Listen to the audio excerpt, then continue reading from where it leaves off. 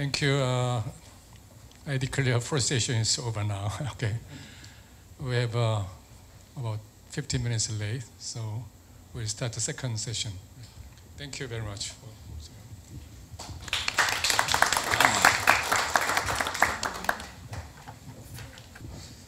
Our second speaker is Professor Wolf Schäfer.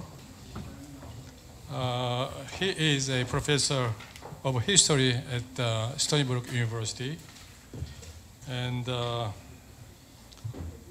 he is pioneered the global history. Also, he's now working on a big project to distinguish between functional and dysfunctional management styles in the organization of big science project in the United States and Germany.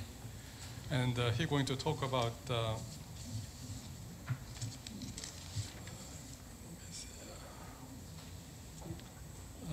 regional capitalisms and global technoscience, controllable or uncontrollable forces, or planetary change.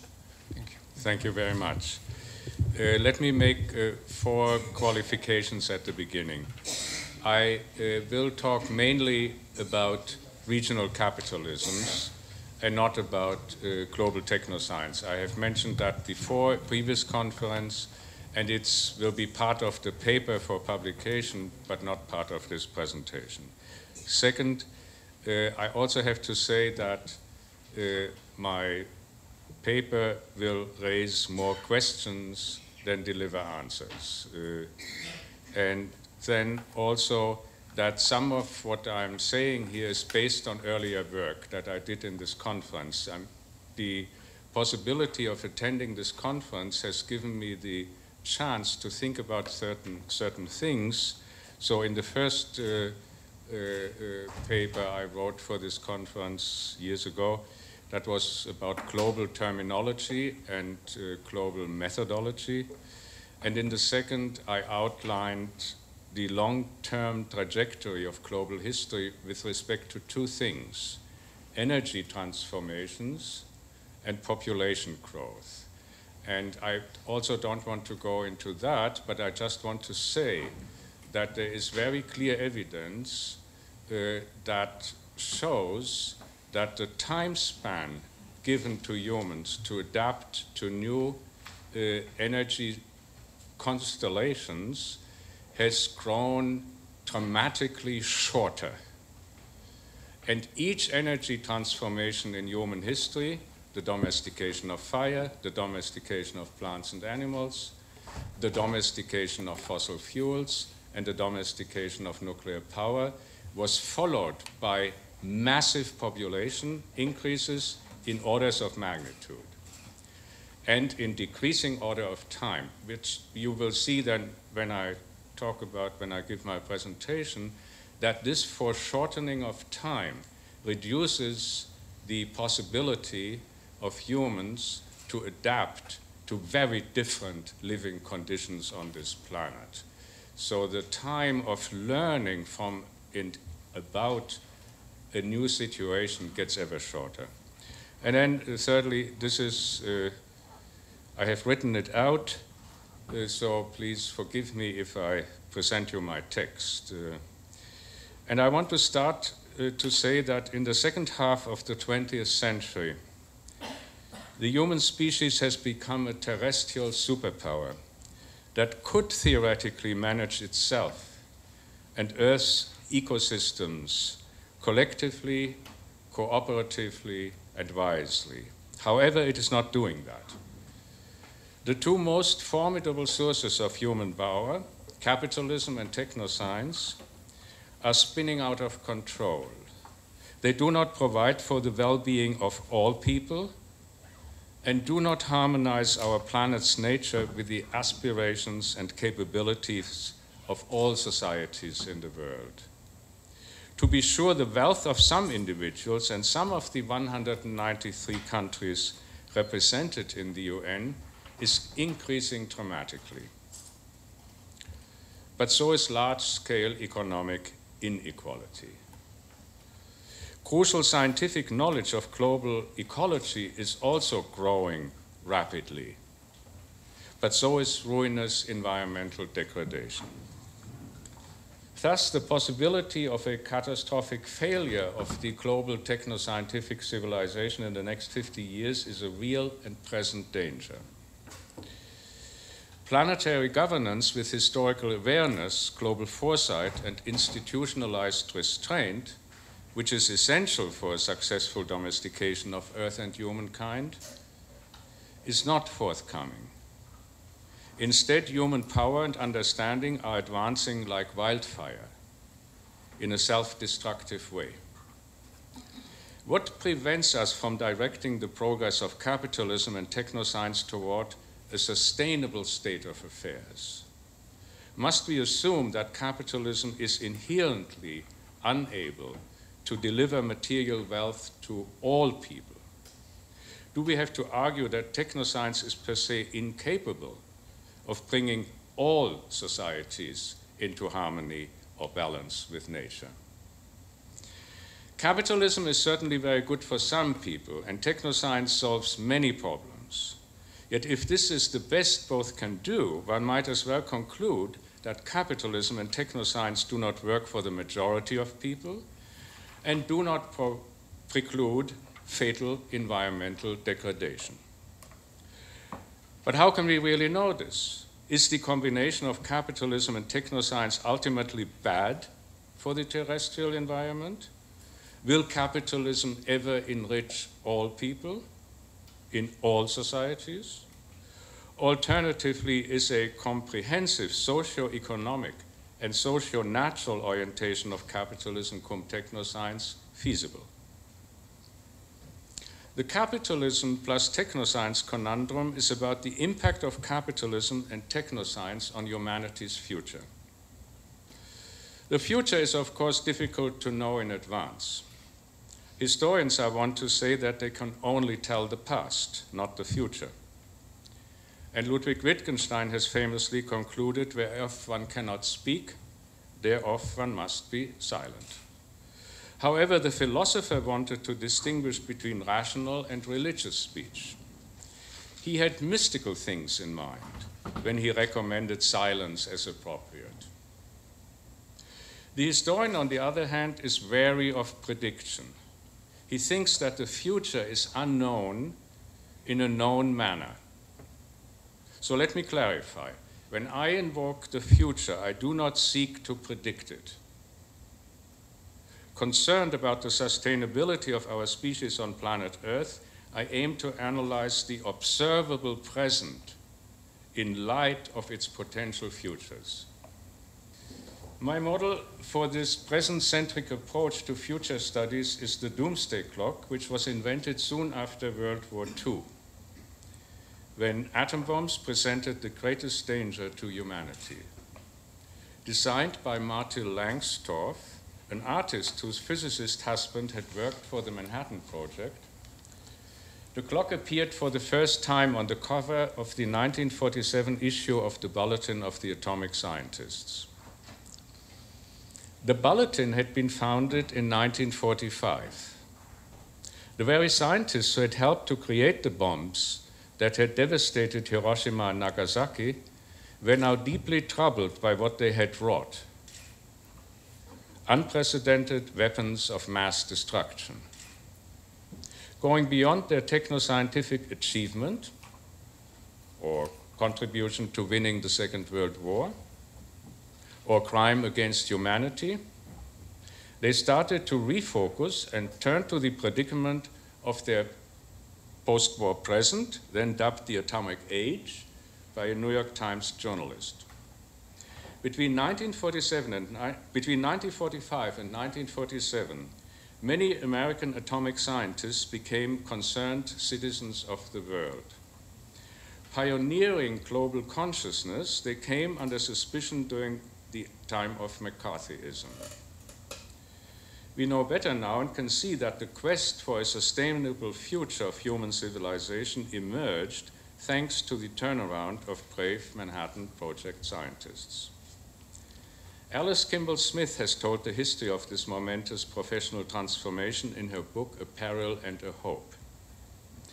Quoting a comment about the infamous 1954 Oppenheimer hearings, she noted that the young dissidents began to act into history as they had once acted into nature. The bulletin, the educational tool of the new scientist citizens, has meanwhile reached volume 71 and carries the motto, 70 years speaking knowledge to power. It was, I quote, conceived amidst the clutter of the local Steinway drugstore where Hy Goldsmith and Eugene Rabinovich, drinking coffee with their sociologist friend Edward Shills, held passionate discussions in the autumn of 1945 and how the problem of the atomic age might be adequately discussed and recorded. That drugstore coffee house was in Chicago, the city where the first controlled nuclear chain reaction had been accomplished in December 1942. Significant is also that Goldsmith and Rabinovich, two former Manhattan Project scientists, hit upon the idea of the bulletin not in cool conversations, but in passionate discussions, and furthermore not alone or as fellow scientists, but together with a social scientist. My point here is that the present-centric approach for which the bulletin with its doomsday clock stands builds on concrete locations, transdisciplinary collaboration, open debate, and political interventions. It adds civic activism to academic analysis. In 1947, the doomsday clock showed 7 minutes to midnight, that is, to nuclear disaster. Since then, the clock has been up and running, sometimes moving forward and sometimes moving backward. In 2007, considering catastrophic climate change for the first time, and the nuclear aspirations of North Korea and Iran, it jumped forward to signal 5 minutes to midnight. In 2010, counting on negotiated environmental progress and strategic arms reduction, it reversed to 6 minutes to midnight. In 2012, the clock indicated 5 minutes to global doom again, and it advanced 2 additional minutes this year. Quote, the clock ticks now at just 3 minutes to midnight because international leaders are failing to perform their most important duty, ensuring and preserving the health and vitality of human civilization, end of quote. The reasons for the clock's advancement are part of the capitalism plus technoscience conundrum. If the assessment of the bulletin is correct, and our political leaders are guilty of not taking care of the whole of human civilization, the uncontrolled forces of capitalism and technoscience are in charge of humanity's future, and the human journey will probably end sooner than later. However, if these forces are untamable, like hippos and zebras, which are not domesticable, our leaders are failing because they simply cannot succeed. So what are our options? Are the forces of capitalism and technoscience controllable or uncontrollable? Now I want to look at capitalism as it is and as it should be. Looking at capitalism as it actually is, we must observe that there is no such thing as a globally uniform capitalism. Speaking about capitalism in the singular appears to be a misnomer. Everybody can see that various forms of capitalism exist, competing with each other all around the globe. So let me adjust our language to that obvious fact and speak about capitalism in the plural. To complete this adjustment, I would like to call for an additional adaptation to the reality of capitalisms, specifically a geographic denominator that catches the distributed ensemble of capitalisms on the ground. For bagging these varieties of capitalism, I suggest regional capitalisms, a term that grabs the national and transnational formations and expansions of the economic phenomenon in question and casts its net neither too narrow nor too wide. Sociologist Max Weber famously tried to capture the essence of complex social phenomena by the construction of ideal types, i.e., the analytical accentuation of certain elements of reality. I quote from Weber, "An ideal type is formed by the one-sided accentuation of one or more points of view and by the synthesis of a great many diffuse, discrete, more or less present, and occasionally absent, concrete individual phenomena, which are arranged according to those one-sidedly emphasized viewpoints into a unified analytical construct. In its conceptual purity, this mental construct," he uses the word Gedankenbild, "cannot be found empirically anywhere in reality. It is a utopia." End of quote.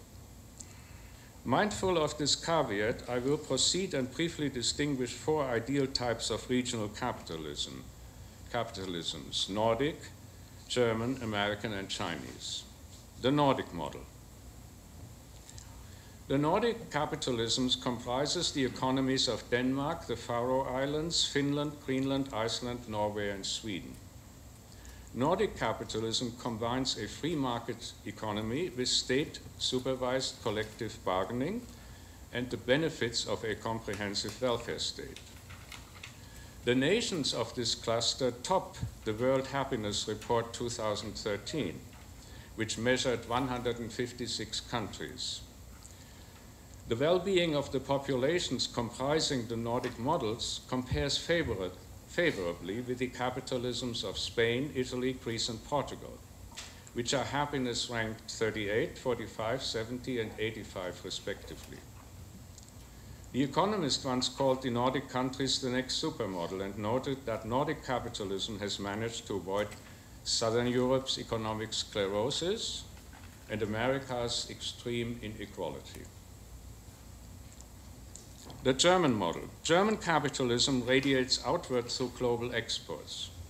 Its export hinterland is worldwide, from European Union countries to America and the Asias.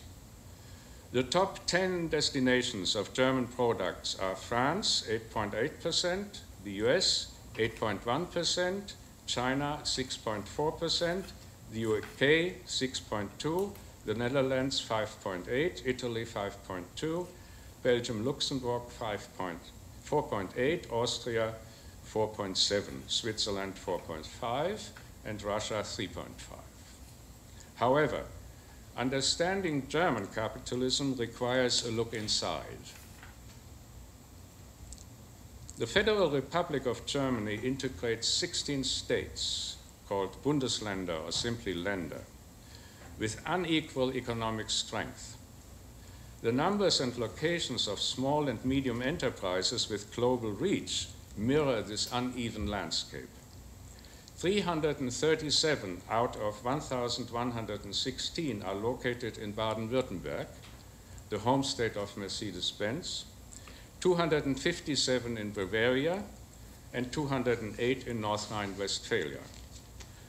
Unlike well-known global giants like Mercedes or Siemens, their names are unfamiliar, even in Germany. Yet they are the hidden champions of the country, offering unique and specialized products. These SMEs are number 1, 2, or 3 in their product line globally, or number 1 in Europe. Normally family-owned and based in small towns, their leadership style is autocratic, yet encourages constructive participation on the operations level. They have high employee loyalty combined with low sickness rates, keep their know-how to themselves, improve their products continuously, and pay detailed attention to their customers' needs. Additional characteristic features of German capitalism include its strong vocational training tradition, the apprenticeship system we all know, that mixes practical work with classroom education and the right of workers to co-determine the management of the companies they work for.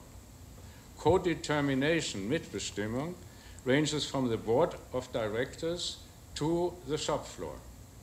It aims to balance the profit motive with interests of labor by putting trade union representatives on company boards and work councils, Betriebsräte.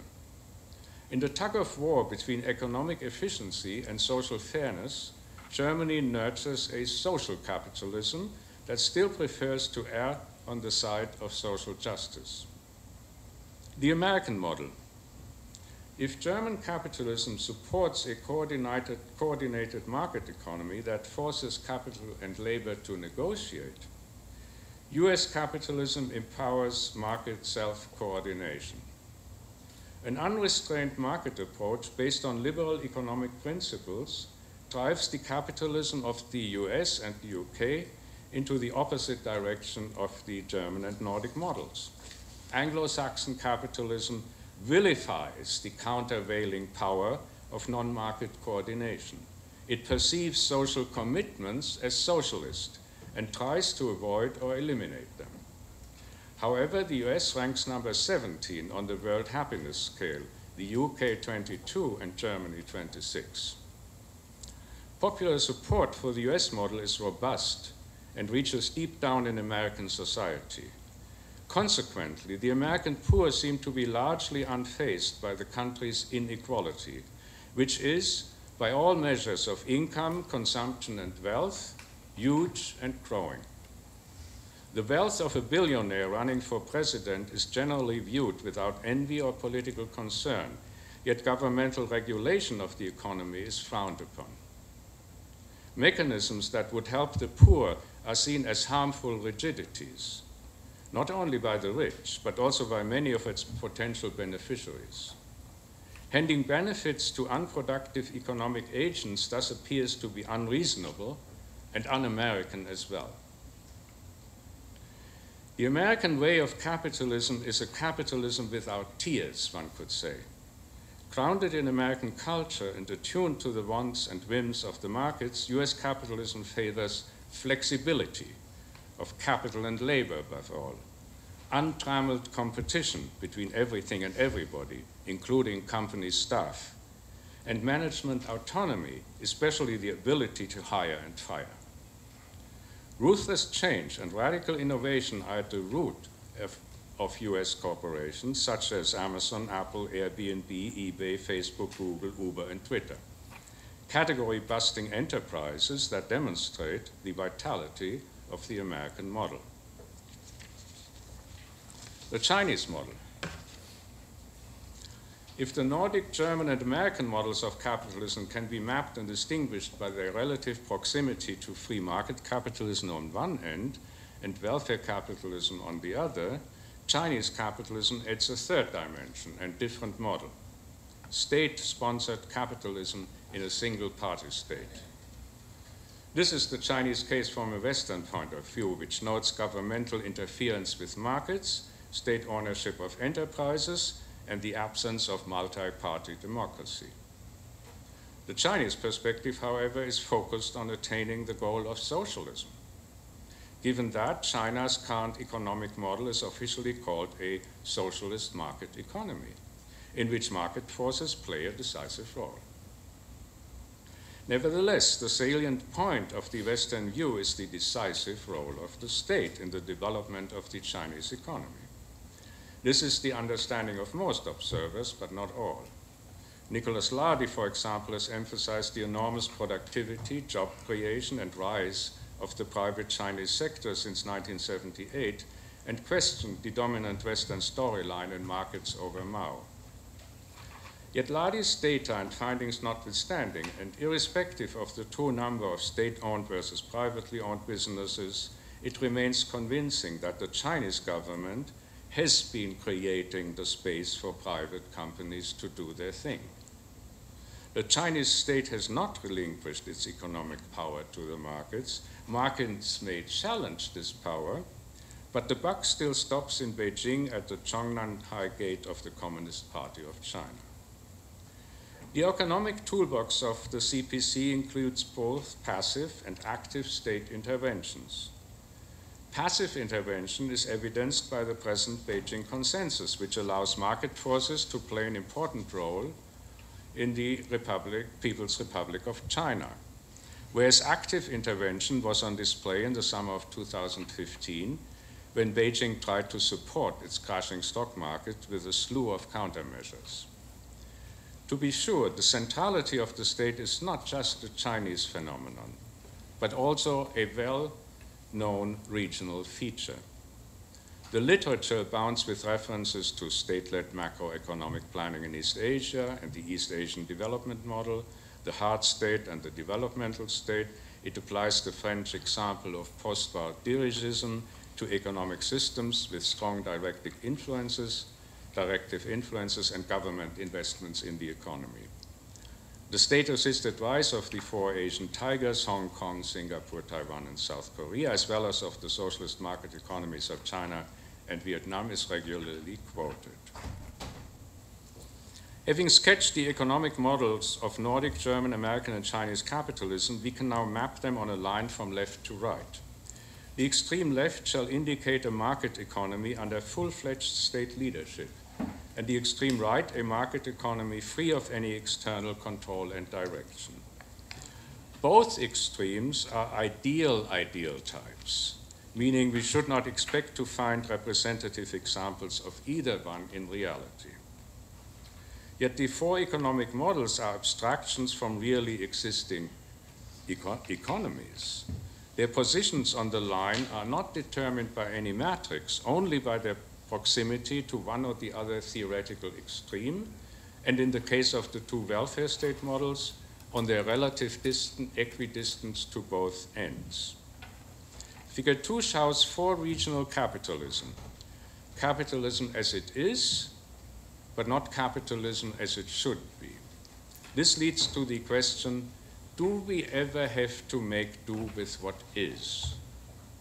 Yes, but only if there are no alternatives. If alternative models of capitalism exist, and we know they do, humanity does not have to settle for the status quo. The current state of affairs is but a starting point. Humanity is free to aspire boldly from that base, and it seems to me that the boldest imaginable goal would be to lift all people in all societies. Capitalism is able to enrich some people. Why not all people? Capitalism has developed some societies. Why not all societies? For a proof of concept, one can analyze how welfare capitalisms have tied companies to the common weal. The existing portfolio of capitalisms is the economic equivalent of biodiversity. They are experiments, test-driving capitalistic methods of creating wealth. If humanity approaches its goal with that attitude, it can learn from all capitalisms, including the American and Chinese. The former, for example, has astounding creativity and philanthropy on its side, and the latter the capacity to make executive decisions for a whole country that is surpassing the US as the world #1 economy. China has the largest population in the world with over 1.4 billion people and the world's second largest political party with 88 million members. If humanity resolves to use capitalism for the benefit of all, and China has lifted 500 million people out of poverty in less than 4 decades, its socialist market economy must be doing something right, and the country's closed yet huge single-party governance laboratory ought to be studied. Of course, it would be naive to assume that one could simply grab what one wants from the platters of Chinese, American, German, and Nordic capitalisms. There are no Buffett arrangement to choose from. However, the very existence of diverse capitalisms betrays malleability. It suggests the possibility of delivering capitalistic gains from the few to the many. Achieving this goal and transforming the world's antagonistical regional capitalisms into agents for the common good is a very big task. It will not happen overnight, neither by a stroke of luck nor through magic or wonder. But it should happen because the earth, our home, is beginning to look more and more like an immense pile of filth. These are the words of Pope Francis. His so-called encyclical on the environment is a full-fledged critical assessment of our present imbalance. I quote, "Doomsday predictions can no longer be met with irony or disdain. We may well be leaving to coming generations debris, desolation, and filth.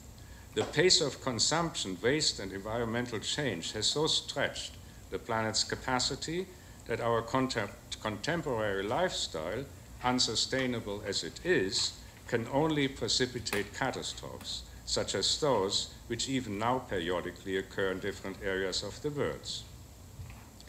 The effects of the present imbalance can only be reduced by our decisive action here and now." Last page. Facing the third millennium of the Catholic Church as Pope number 266, Francis addresses the world from a pulpit with institutional longevity and extensive globality. Unlike most other leaders, he is positioned to take the long view and put the present into perspective. Clearly alarmed by our unprecedented situation in history of humanity, Francis notes the difference between rapidification on one hand, that's his word, the continued acceleration of changes, and the slowness and unwillingness to learn from history on the other. His analysis of the roots of our present failures targets the blind faith in growth for growth's sake. And one more quote. "The economy accepts every advance in technology with a view to profit without concern for its potentially negative impact on human beings. Finance overwhelms the real economy. The lessons of the global financial crisis have not been assimilated, and we are learning all too slowly the lessons of environmental deterioration. Some circles maintain the current economics and technology will solve all environmental problems, and argue that the problems of global hunger and poverty will be resolved simply by market growth. Their behavior shows that for them, maximizing profits is enough. Yet by itself, the market cannot guarantee integral human development and social inclusion. At the same time, we have a sort of super development of a wasteful and consumerist kind, which forms an unacceptable contrast with the ongoing situation of dehumanizing. While we are all too slowly in developing economic institutions and social initiatives which can give the poor regular access to basic resources, we fail to see the deepest roots of our present failures, which have to do with the direction, goals, meaning, and social implication of technological and economic growth." Last paragraph. Criticizing capitalism but avoiding the term, Francis blasts the, quote, techno-economic paradigm that has deified the markets and threatens to lay waste to all creation. Speaking as a Christian, he acknowledged a reality which has previously been given to us. And as head of state, the Pope is familiar with global calls for action. UN resolutions come to mind that are rarely followed by actions commensurate with the rhetorical urgency. Still, Francis longs for decisive, that's a quote, decisive political action as a deeply concerned citizen of the world. To save God's creation, he expresses the urgent need to move forward in a bold cultural revolution. That's a quote. Francis seems not to mind the irony of echoing Mao Zedong for a moment. Knowing that radical change cannot come from radical thought alone, only the embodied passion of a spiritual commitment can achieve this, he marshals Christian morality invoking our ecological errors, sins, faults, and failures, commands heartfelt repentance, and requests personal as well as community conversion. Francis wants to shift the prevalent paradigm with a global ecological conversion. Thank you. Thank you. We have a designated discussant, Professor Dr. Myung-se Kang, Senior Research Fellow at the Sejong Institute. And he has been advisor to the Tripartite Commission, Chief Editor of Korean Political Science Review, and also Chair of Evaluation Committee of Parliamentary Members, Harris Global. Thank you, introduction.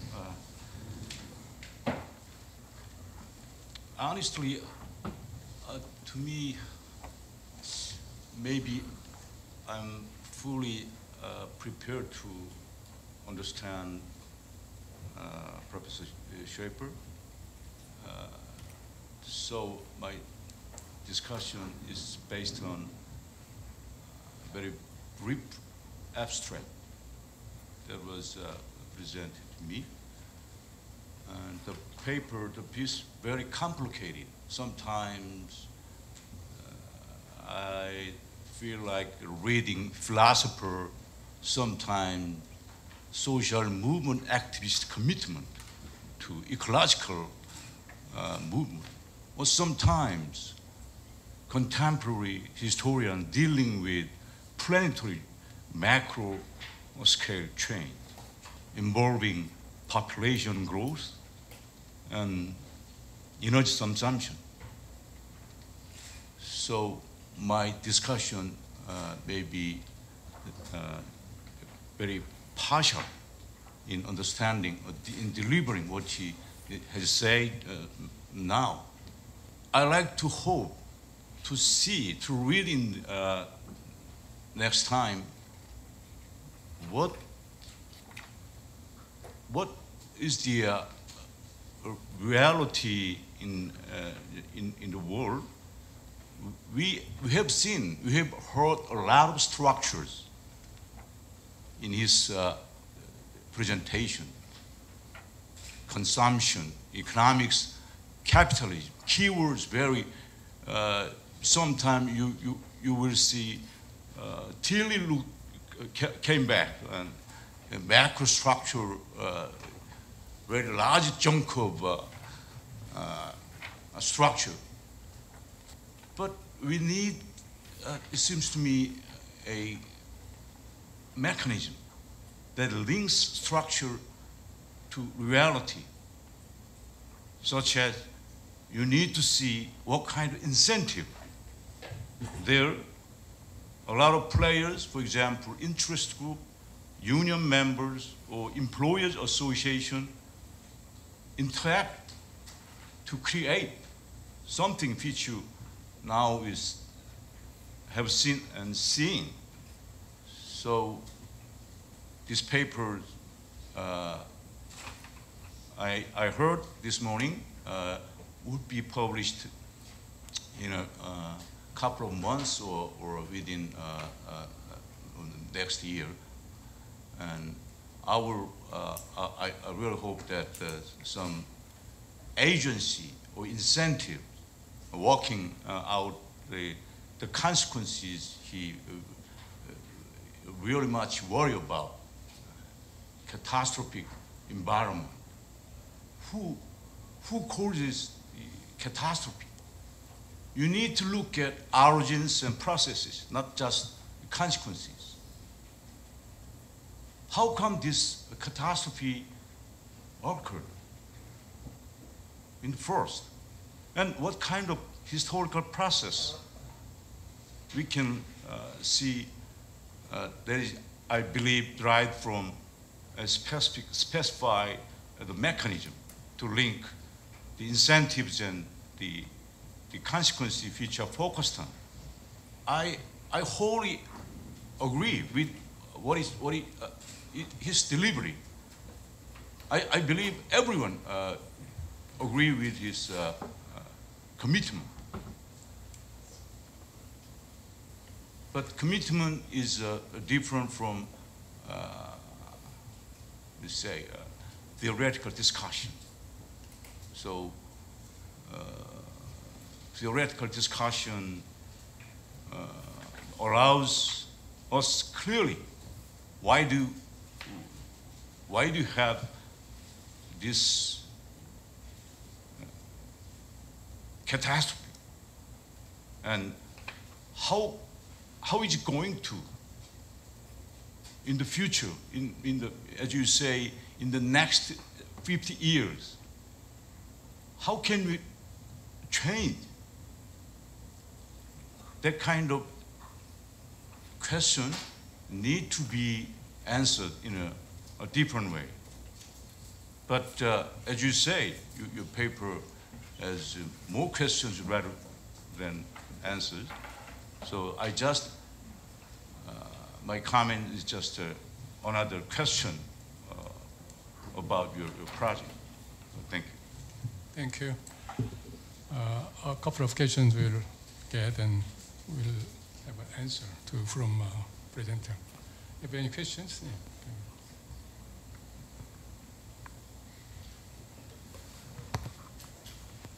Thank you very much, Professor, for your insightful talks. My name is Benedict. I'm a student at the Graduate School of International Studies here. Thank you as well for raising a lot of normative questions, as I understood your paper. I think you kind of suggest this, so to say, golden mean between the two extremes form of capitalism.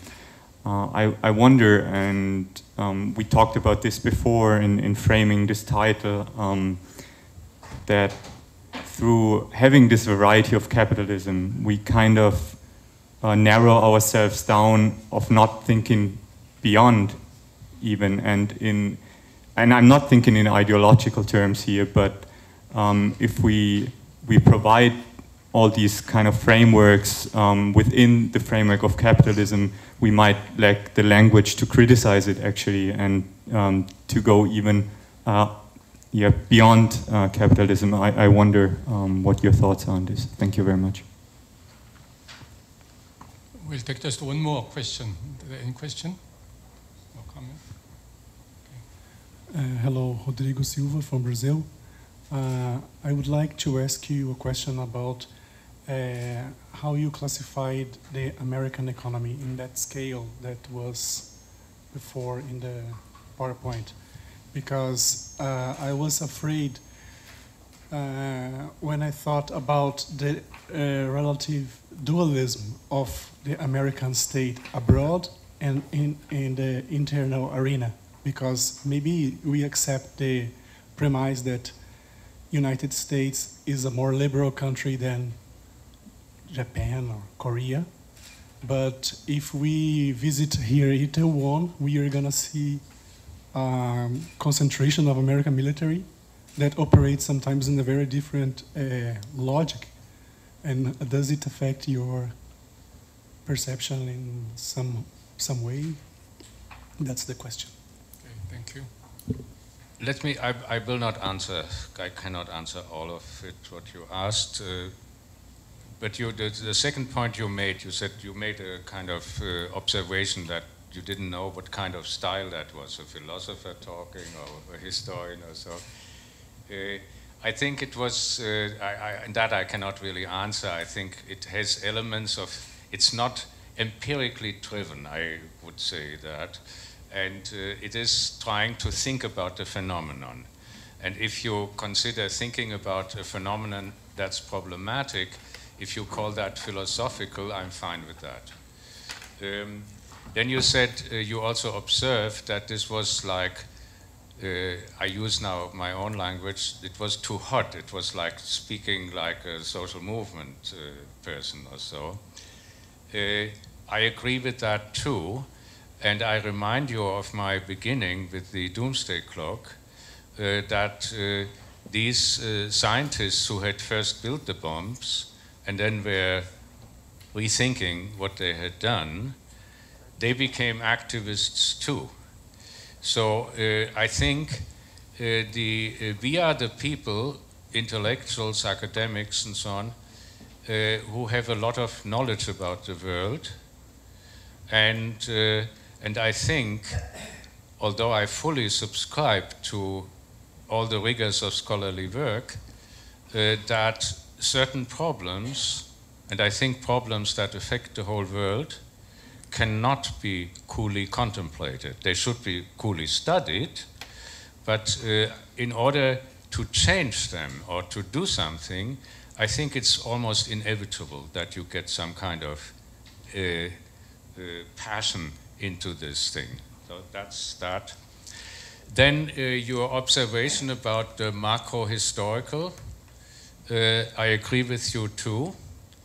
And I think this is one of the things I miss in our discussions, or conference like this, because we are all very good at empirical work, but we all know that the world is globalizing, which means that there has to be a look at the whole. How do you look at the whole without becoming what you called macro-structural or macro-historical or whatever? So it's a common deformation of our professionalism that we are not looking at the whole.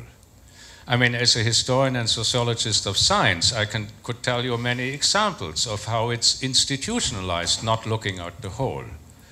I mean, you are, let's say, a scientist who studies the eye of the eagle. Yeah, you do contributions to the vision system of the eagle.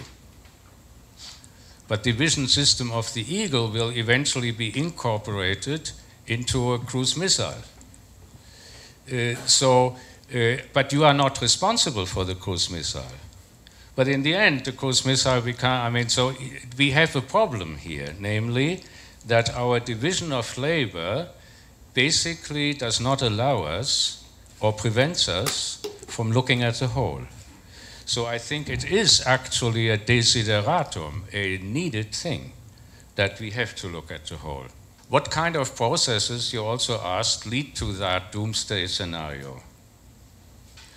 Well, it's related, I would say. It is that we have set in motion, we meaning now humanity in its various incarnations, have set so many processes in motion. And I said that at the outset, are we in charge, humans? Or is capitalism or the capitalisms and technology in charge? If these structures are so powerful, and they are very powerful, if they are creating change, then change can also lead to such negative consequences. And nobody's in charge. And nobody being in charge also means that nobody is responsible.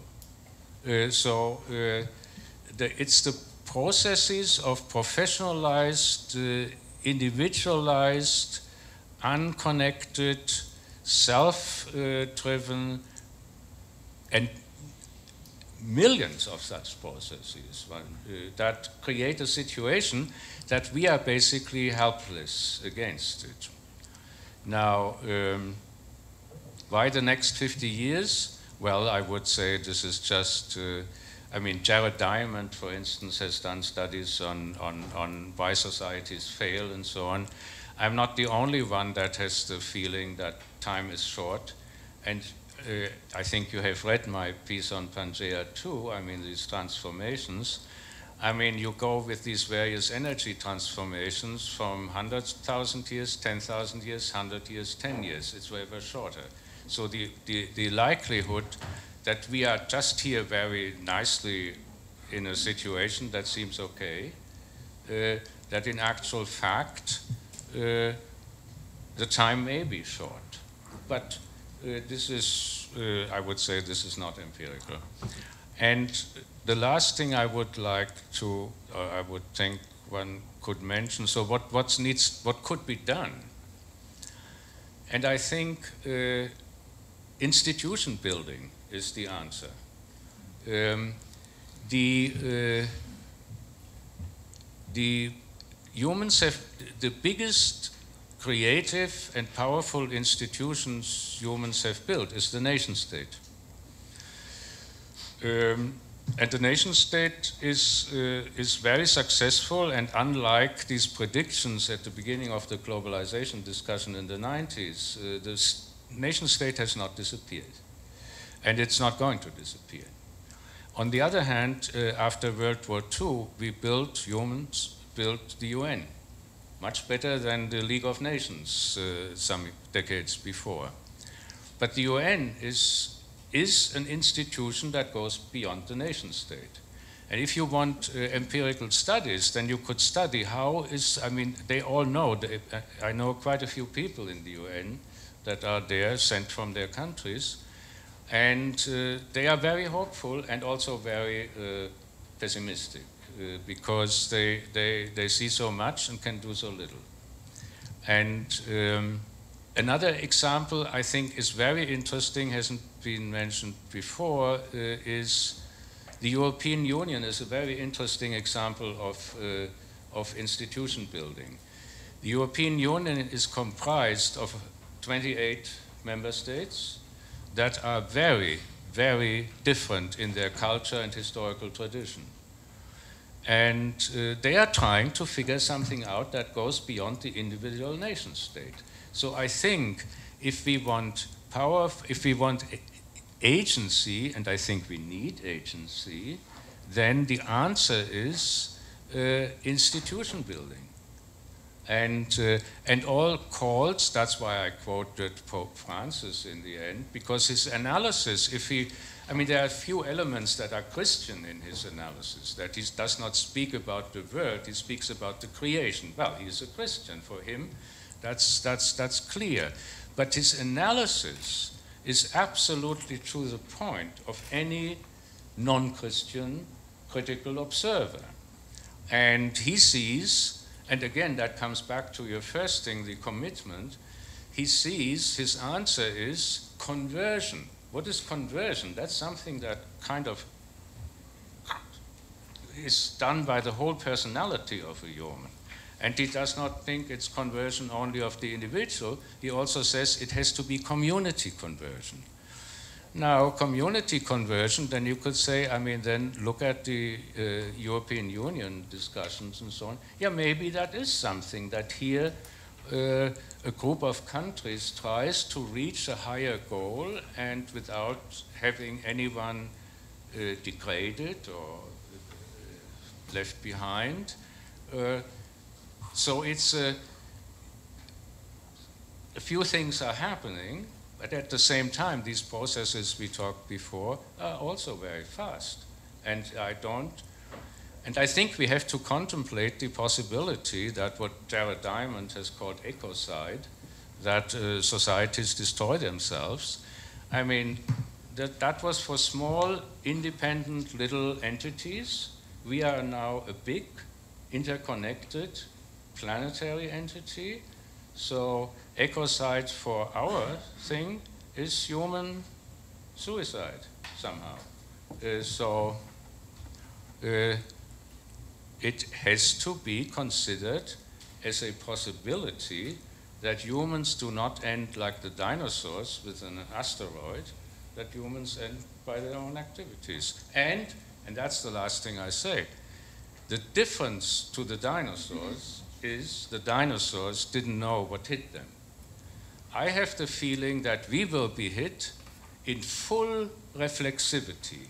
We are the generation and we are knowledgeable of all the ills of society and the world, and we are at the very same time extremely helpless. Thank you. Okay, thank you very much. I hope I can give more time for discussing this, but time is limited, so the second presentation is over, and we'll have a third presentation. Okay, thank you very much.